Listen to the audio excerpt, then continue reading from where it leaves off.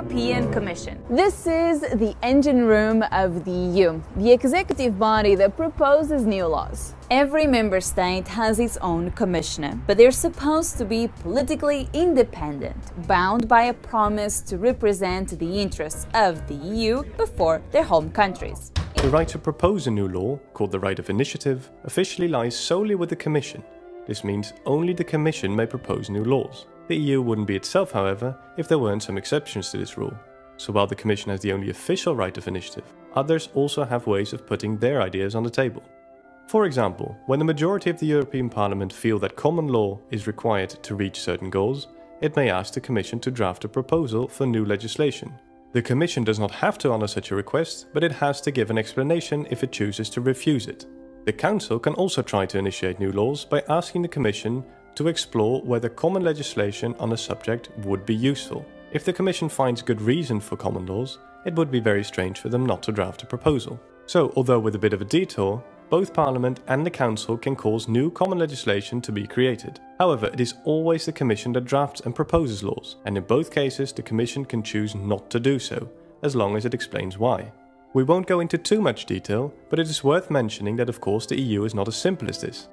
The European Commission represents the general European interest. That's the way we see ourselves. It's a unique institution, the supranational nature. So we come from all our member states, but we are not here representing our governments, our countries. We are here trying to interpret, to represent the general common European interest. It's a unique institution, the supranational nature. So we come from all our member states, but we are not here representing our governments, our countries. Belgium is not a nation. It's an artificial creation. I know the Brits did it. Maybe once again we can be blamed. But the truth is there are two parts of Belgium. They speak different languages. They dislike each other intensely. There's no national TV station. There's no national newspaper. Belgium is not a nation, and maybe that's why you're happy to sign up to a higher European level. Well, if Belgium wants it, that's fine, but I can assure you, and you can scream and shout all you like, just look at the election result. You're losing, folks. You're losing. Brexit is the first brick out of the wall. You've learnt none of the lessons. The days of this project are over. We want to live in nation states, not false artificial creations. Thank you, everybody. Have a lovely time. Oh, enjoy the European elections next year. They're going to be great fun. Ja, jag vill också tacka rapportören för arbetet med den gemensamma viseringskoden. Jag uppskattar det engagemang och den beslutsamhet som har präglat processen med den här viktiga rättsakten. Och jag stöder de kompromisser som parlamentet har enats om, särskilt vad gäller de sänkta kostnaderna för visum och möjligheterna att få visum för flera inresor med längre giltighetstid. De nya bestämmelserna kommer att förbättra tryggheten och göra det möjligt att upptäcka potentiella säkerhetsrisker mycket lättare. Herr talman, kära kollegor, detta är nu mitt allra sista anförande i kammaren. Och därför så vill jag ta tillfället i akt att tacka för alla debatter, allt arbete vi har utfört tillsammans och under de här 10 fina åren i den europeiska demokratins tjänst. Och jag vill understryka att när politiken upphör, då består vänskapen. Jag vill önska alla lycka till, antingen man fortsätter här i Europaparlamentet eller på den nya resa som livet tar oss på, var och en. Tack så mycket. Så att det är bäst att sluta. Du har haft den tyngsta rollen som en svensk någonsin har haft sedan du började. Sen vi blev medlemmar i EU 1995, och det är ju väldigt hedrande att jag har fått inneha den rollen eftersom jag kommer från ett litet land som inte är med i eurosamarbetet än, så från ett pyttelitet parti. Men det visar ju också tydligt att det spelar ingen roll varifrån man kommer. Det är viktigare vart man är på väg, att man bärs av visioner och målsättningar och att man tror på projektet och att man är beredd att jobba hårt. Och allt det är jag, och jag tycker att det känns väldigt fint faktiskt att sluta när jag är på toppen. För att så är det, jag har kommit så långt som man kan komma, och Och därför är det dags att möta framtiden med tillförsikt och nyfikenhet och glädje faktiskt. Och vad tänker du nu inför framtiden? För nu är det ju snart påsk och sen är det valkampanj som du inte kommer delta i och sen i juni så börjar arbetet lite med det nya parlamentet och sådär. Men vad tänker du kring din egen framtid? Jag tänker att jag har redan fått en del erbjudanden som är roliga. Och då betyder det alltså att Cecilia Wikström från Folkpartiet är bäst i klassen? Ja, det gör det. En 48-årig präst och feminist från Uppsala. Och här har man fått 2 poäng varje gång man har varit huvudansvarig för ett lagförslag nere i Bryssel. Bland de viktigaste jobben då. 1 poäng när man har varit delansvarig. Och hon leder ju vinner ligan ganska solklart här faktiskt. Men kolla här, Alf Svensson. Fy Alf. Ja, Alf Svensson där och Marita Ulfskog där från Socialdemokraterna. En hel del toppnamn. Men hur ska man tolka de här siffrorna? Är det verkligen så enkelt att man bara kan säga ja, Cecilia Wikström är bäst och Anna Ibrisagic är inte bäst i klassen? Ja, man kan säga så att den halvan som ligger längst upp här, de har ett kvitto på att de har varit duktiga, de har varit flitiga. Men man kan komma långt ner men ändå ha gjort ett bra jobb. Anna Ibrisagic där för Moderaterna har ju fått lite skäll i media kan man säga, för hon har kommit längst ner i botten på andra mätningar också. Och då har hon förklarat till mig att jag fikar en hel del. Och det kan ju låta opassande att fika på jobbet. Men hon fikar då med viktiga personer, kommissionärer eller partiledare på olika sätt nere i Bryssel. För det handlar ju mycket om lobbyism och påverka på det sättet. On est en institution politique par excellence. I want you to act as if the house was on fire. I have said those words before. And a lot of people has explained why that is a bad idea. A great number of politicians have told me that panic never leads to anything good. And I agree. To panic unless you have to is a terrible idea. But when your house is on fire and you want to keep your house from burning to the ground, then that does require some level of panic. Blir mer utjämnande på det sättet att vi hjälper varandra och de länder som är mer fattiga har en möjlighet att få hjälp utav EU-pengar, EU-fonder, EU-strukturer eller EU-strukturfonder och EU-socialfonder. Och då har ju de här medlemsländerna, Rumänien, Bulgarien, Ungern och de andra länderna en möjlighet att söka pengar därifrån. Nu är ju problemet att de har lite svårt för att klara av det och därför så kan ju EU då skicka ner tjänstemän eller har gjort det till de här länderna för att hjälpa dem och lära dem hur man söker pengar. Men varför tycker du att det är så viktigt att fokusera på EU-frågan i det här valet? Därför att långt upp på den där listan om vad människor tycker är viktigt kommer klimatet, jobben, välfärden, att bekämpa grov internationell brottslighet, att skydda oss mot terrorism, att lösa migrationsproblemen. Allt det där kommer högt upp på listan för det vad människor tycker är viktigt. Och EU är en mycket viktigt redskap för att kunna lösa de här problemen. Idag så är det den mest stabila demokratiska världsdelen på jordklotet. Det är den friaste världsdelen. Vi har den högsta levnadsstandarden som människor har upplevt och vi är en mycket stabil fred i den här unionen. Det har varit ett otroligt framgångsprojekt för vår världsdel och det måste vi våga se. Och eftersom 2 partier, de står här i den här studion ikväll, vill att Sverige ska lämna EU så är det ju en viktig valfråga. Och jag tar gärna på mig ansvaret att berätta varför EU är viktigt. Och ett land kommer att lämna EU, Storbritannien, och när deras medlemsavgifter faller bort så faller också 150 miljarder kronor bort ur EUs budget.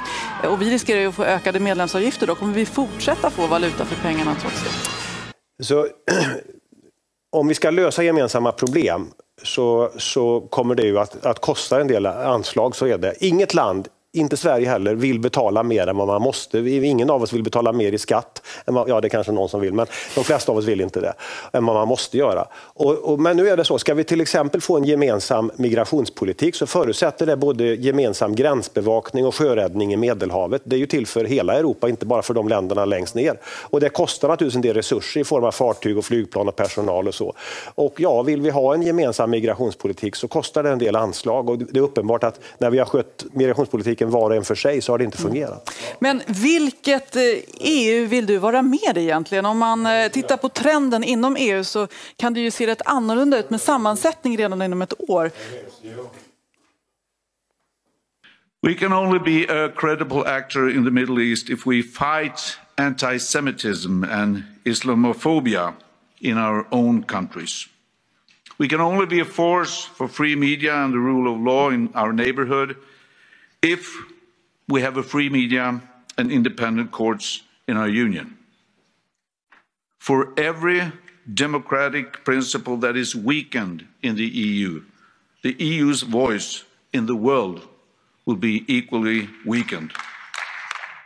Probably one of the most successful compromises in world history. But there can be no compromising on human dignity. There is no reasonable level of anti-Semitism, no acceptable level of racism, no tolerable level of misogyny or homophobia. Never will we compromise on these values.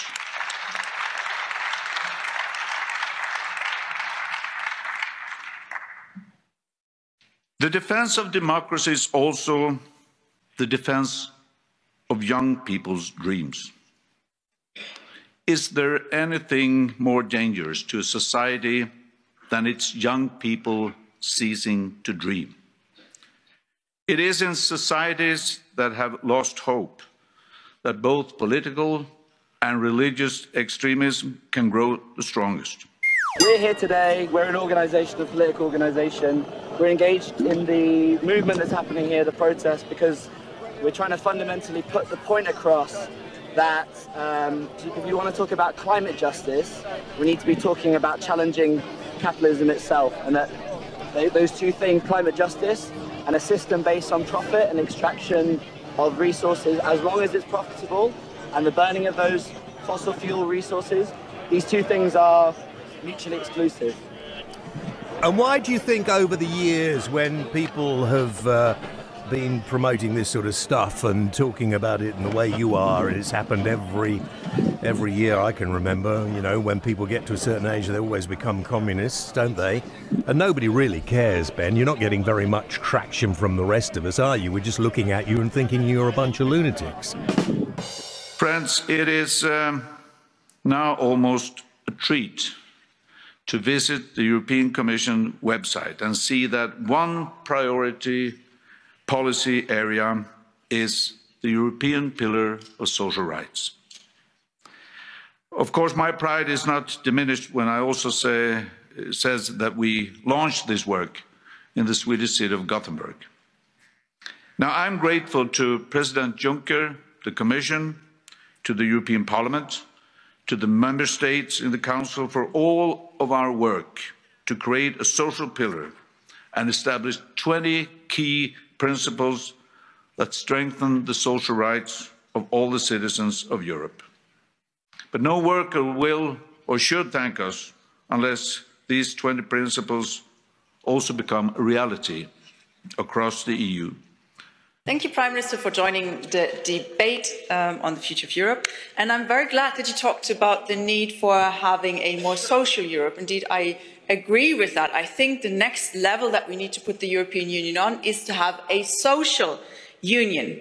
Because one of the key promises of the European Foundation has been the promise of prosperity. And we haven't really been getting very far with that. While some countries and some regions have been benefiting a lot from European integration, other countries and regions have benefited less so. And we still have a lot of social inequality in Europe. Almost every fourth person in Europe is at the risk of poverty or social exclusion, and that includes 25 million children. That's really a situation that's not acceptable. And the social pillar is fantastic, but the thing is, we need to make it binding and not just have a nice declaration of things that we should do. We have to do them. And of course, we cannot talk about social justice without talking about climate justice and environmental justice, because it's always the poorest people who are hit the hardest from the climate crisis, no matter whether it's inside the European Union, locally or globally. Another important issue, of course, is the ETS for climate action. And there it's very good that the Swedish government, actually on the initiative of the Vice Prime Minister Isabella Lövin, has proposed in Council to cancel about 3 billion carbon emission allowances. That's about 50 times of Sweden's yearly emissions. That has been adopted in Council, which is very good because it finally contributed to the reform of the ETS and at least try to bring the prices for CO2 emission to a more reasonable level in order to really make polluters pay. Well, you need to decide this is where we're going. And then you can adapt the goals for 2030 or 2025, look at the transport sector, the construction sector, the industry, and then you're starting. So you need the structure and the clear decision, and then of course you need the tools as well, so that we make it easier also for individuals and organizations. But I can also say this, we have a lot of businesses in Sweden, a lot of companies, enterprises that love to be in this project. They are in many ways ahead of us, telling us we need to go faster, we want to do more. So I think what it's all about is to create this, the people's movement for combating climate change and making sure that we do our best for climate. Så hur ser vi på politisk praktik mot en bakgrund som detta? Vårt förslag är att på allvar börja med sabotage. Normalisera den direkta aktionen mot klimatskadlig infrastruktur. Låt den förstörda järnvägen där kolet tidigare transporterades till de svenska stålverken vara det politiska budskapet. Och låt sedan den förstörda järnvägen vara resultatet i sin egen rätt när politikerna misslyckas med att leva upp till våra krav. Skär däcken på en Range Rover. Sabotera maskinerna som bygger ut Preemraff. Sprid sabotaget i det stora och i det lilla och försvara dess legitimitet. När allt kommer omkring är det vi kan räkna med vad vi själva konkret kan åstadkomma. Ni som inte själva vill eller känner att ni kan, se till att stöd de som vill och kan. Moraliskt, politiskt och ekonomiskt. Släpp aktionskonsensus och låt grupper och nätverk löpa linan ut. Om den politiska debatten kretsar kring folk som går eller inte går för långt, kring en fråga där de flesta delar de grundläggande premisserna, då befinner vi oss precis där vi vill vara. Men om detta fortfarande inte översätts till radikal politik kan vi, när allt kommer omkring, fortfarande räkna med vad vi konkret kan åstadkomma. Förstör vad som förstör klimatet och vänta inte på att politikerna ska göra det åt oss. Tack. Zoomar vi ut och tittar på Europa utifrån så ser vi till exempel internationell brottslighet och terrorism. Vi ser hoten från Ryssland, vi ser klimatutmaningen. Det är stora frågor som vi måste hantera gemensamt. Och då måste man ställa sig frågan, gör EU för lite idag eller gör man för mycket? Det är naturligtvis så att vi gör alldeles för lite och då måste vi också vara beredda på att satsa. Så i grunden handlar ju den här frågan hur man ser på samarbete. Henrik, är inte det viktiga frågor då som man måste satsa på? Ja, men definitivt. Alltså, samarbetet mellan länderna i Europa är otroligt viktigt. Alltså, när det gäller miljöfrågorna till exempel, när det gäller internationell brottslighet som vi ska samverka kring, handel och den typen av frågor kring handel och ekonomi. Naturligtvis ska vi samverka där. Men att samarbeta är ju en sak. Att flytta över mer och mer makt till Bryssel och att använda mer och mer svenska skattemedel för att sätta ett slags miljardregn över franska bönder och över Polen och över Ungern där man betalar ut liksom miljardbelopp varje år. Det är inte rätt väg att gå. Vi behöver de här pengarna i Sverige för att vi behöver förbättra välfärd. Vi behöver göra det bättre och enklare för barnfamiljer att kunna få sin vardag att gå ihop, för pensionärerna att kunna få tillvaron att gå ihop. Och när Liberalerna pratar om samarbete, då låter ju det fint och så. Men det Liberalerna egentligen vill, det man har fattat beslut om på sin stämma, det är ju att avskaffa Sverige som nation och försöka verka för att EU ska bli en federation. Alltså man vill ju egentligen inte bara flytta över 15 miljarder, man vill ju flytta över alla pengar till Bryssel. Vill ni avskaffa Sverige? Nej, det vill vi inte. Men vi menar att ett europeiskt samarbete, det handlar inte om att göra varandra lika, det handlar om att berika varandra. Och återigen, våra partier har ju helt olika syn på internationellt samarbete. Vi tycker till exempel att klimatutmaningen är någonting vi måste hantera gemensamt. Sverigedemokraterna är ju det enda partiet i Sveriges riksdag som röstade nej till Parisavtalet till exempel. Vi älskar samarbete. Om vi försöker fokusera på den här summan nu, för du svarade ju på Karolinas fråga lite om ni skulle höja avgifterna. Ni säger att ni vill höja avgifterna, bara för att vara tydlig på den punkten. Alltså att, och jag menar, vi betalar ju redan med. Är det värt att man betalar nästan 50 miljarder då, skulle den över det hamna för medlemskapet i EU? Det vi säger är att man kan komma att behöva mer resurser till EU om man verkligen vill satsa, vilket vi vill göra. EU-byråkraterna, EU-politikerna, de som styr i EU, de är tillsatta av EU för att tjäna EUs syften.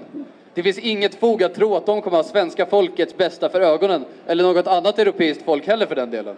But we are not here representing our governments, our countries. Så är det. Och många känner nog att men jag känner inte till riktigt vad EU gör. Jag tänkte att vi ska prata lite mer konkret om de problem som EU har inneburit för Sverige. Ett av de argument som ofta tas upp emot EU, det är ju den stora kostnaden. Vi betalar över 40 miljarder kronor i år bara. Och det här har jag även fått kritik från Magdalena Andersson som har sagt att det är orimligt att vi nu ska betala 15 miljarder ytterligare till EU efter att Storbritannien lämnar det sjunkande skeppet. Så en del svenska politiker är ju kritiska till att EU-avgiften ökar, men de kan inte kunna stoppa den. Utan om EU bestämmer att avgiften ökar, då är det ett beslut som fattas i EU. Det är inte så att vi själva får besluta att betala en viss EU-avgift, utan det är EU som bestämmer. Men EU-avgiften då, kan man sätta det här i paritet med någonting? 40 miljarder är ganska svårt att greppa sådär instinktivt. Ja, om man vill få ett lite klarare grepp om vad det egentligen innebär, så är det i storleksordningen med vad hela det svenska rättsväsendet kostar varje år, och det är i storleksordningen vad hela det svenska försvaret kostar varje år. Så hade vi inte överfört de här medlen till Europeiska unionen, så hade vi i princip haft råd att genomföra reformer på alla områden som de andra partierna pratar om. Skattesänkningar, välfärdssatsningar, försvarsupprustning, fler poliser, fler lärare, fler sjuksköterskor och så vidare och så vidare. Men svenska politiker gör inte den prioriteringen. Så är det. Och den här EU-avgiften, det ska man också säga att det finns inget land i Europa som har dragit en sån nitlott som Sverige har gjort. Som svensk betalar du mer än någon annan i hela Europeiska unionen. Det vill säga, vår avgift i paritet med vår befolkning, i relation till vår befolkning, är högre än något annat lands EU-avgift. Det är alltså tusentals och åter tusentals kronor varje år som varje medborgare betalar till Europeiska unionen. Och jag skulle väl gladeligen betala skatt eller avgifter om det gick till någonting bra. Jag betalar gärna skatt om det går till sjukvården, försvaret, till rättsväsendet. Men jag vill inte betala skatt, EU-avgift, för att göda överbetalda byråkrater som jag inte har valt överhuvudtaget. Och det här är ju en enorm summa. Så att de gör sitt jobb där nere?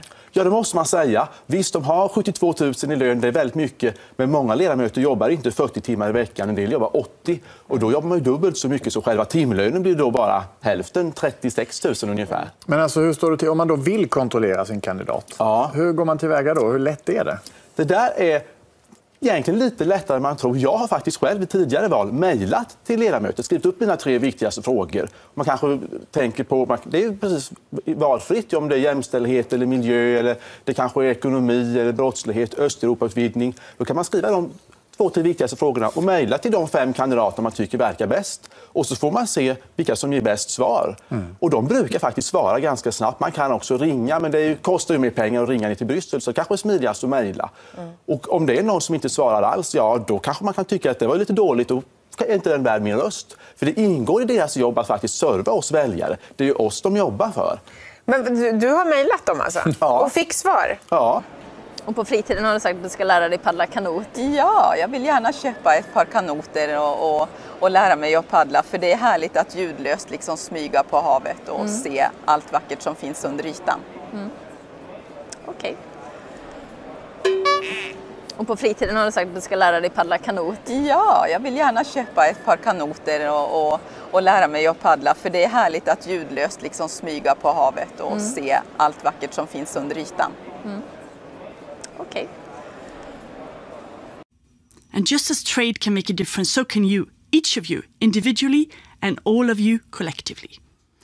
I have seen many groups of engaged young people do amazing things, and now is a good opportunity to get working. I hope that the friends you make and the ideas you develop here at the Model United Nations Conference will inspire you. I hope that your ideas can help us in our work to improve the world. And remember, If everybody does his or her small part, then we can change together the world we live in. Thank you for your engagement. Så varför är hon då så enormt positiv angående EU? Kanske det här är svaret. Jag har tagit fram det här. För ett bra tag sedan så kollade Dagens Industri på vad Cecilia Malmström tjänar nere i Bryssel. Okej? Och sen har de översatt det till svenska förhållanden och ser vad skulle det motsvara i svensk lön? Okej, håll i er nu. Det här är vad hon tjänar. Jag visste att de tjänar mycket pengar alltså, men det här är ju helt otroligt. Okej.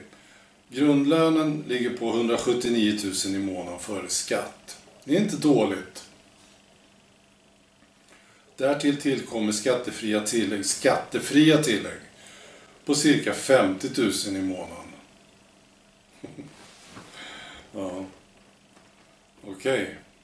Sen har de kollat på det här med fallskärm och pension. Och räknat in det här och så gjort en totalsumma av det.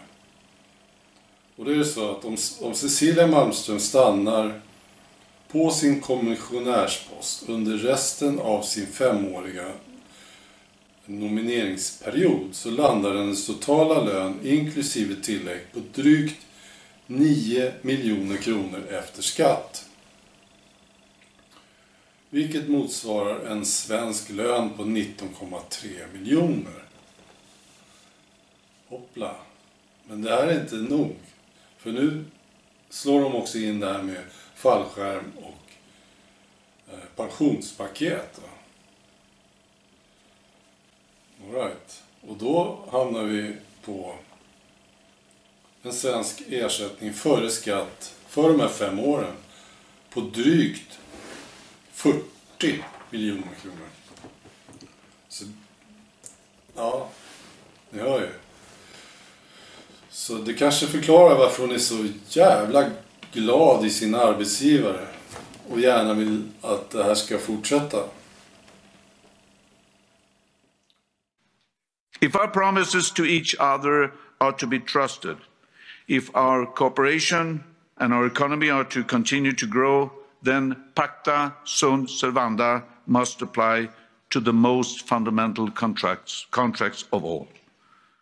And therefore Sweden will work to defend the EU's core values in the budget negotiations, in our support of the Commission's work, and my government will propose to the Swedish Parliament that Sweden will join the European Public Prosecutor's Office to contribute in the fight against corruption and the embezzlement of EU funds.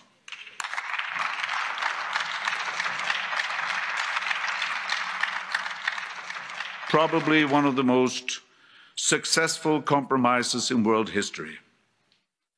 But there can be no compromising on human dignity. There is no reasonable level of anti-Semitism, no acceptable level of racism, no tolerable level of misogyny or homophobia. Never will we compromise on these values.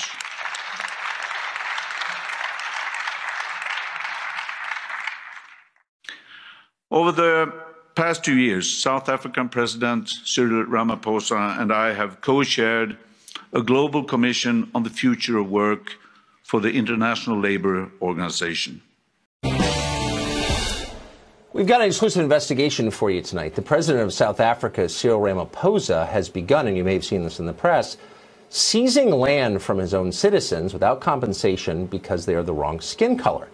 That is literally the definition of racism. No acceptable level of racism, no tolerable level of misogyny or homophobia. Never will we compromise on these values.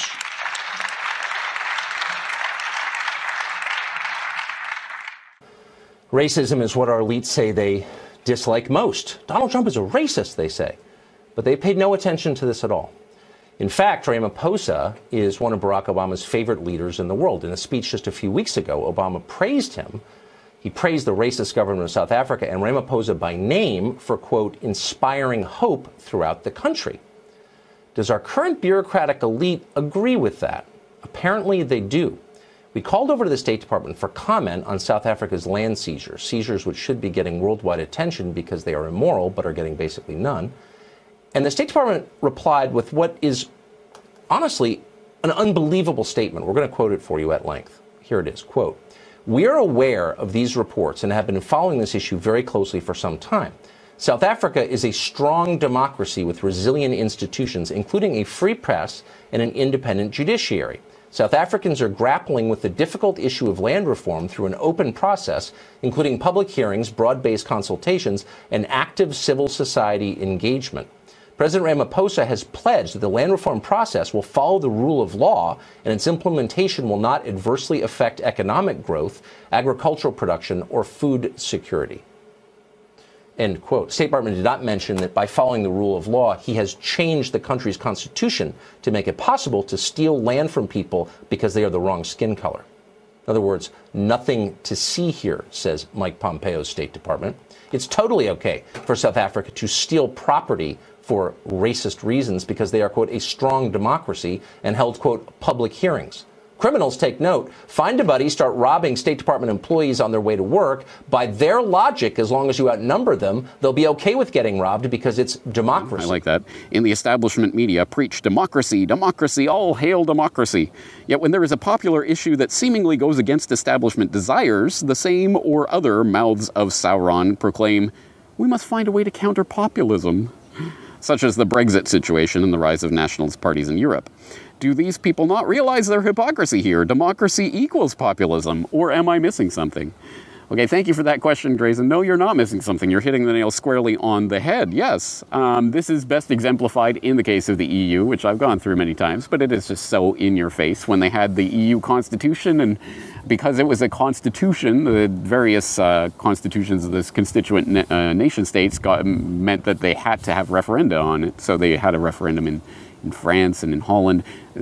Rejected. No one wanted this EU constitution. So they're like, okay, well, that doesn't mean we're not going to do it. It just means we're going back to the drawing board. They come back with the Lisbon Treaty. It's a treaty. See, there's no constitution anymore. It's a treaty. So now, magically, we bypass the referenda of all these countries that were saying no. One country gets a vote, Ireland. And guess what? They vote no. They say, no, we don't want your Lisbon Treaty. And by the framework that was proposed in the treaty, that should have been the end of it. Okay, well, it's dead. But no, they said, no, Ireland, you didn't vote the right way. So they give it to them again. And I went through it at the time. There was all sorts of illegalities in the way that they did this. They broke their own phony laws for these referenda. But anyway, they essentially made Ireland vote again until they got it right. And this time they got it right. Yeah, you said yes. Okay, great. Yay, EU. So that's an example of this. And of course, we're seeing it now with Brexit and other things. You didn't vote the right way. We're going to control demolition it and then give you another referendum so you'll vote the right way next time. Your vote doesn't matter. It doesn't count. It's not about the will of the people or any such nonsense. It's about the will of the oligarchs. And when you're on board with that and you vote for the will of the oligarchs, hey, great, yeah, democracy. And when you don't, populism, evil populism.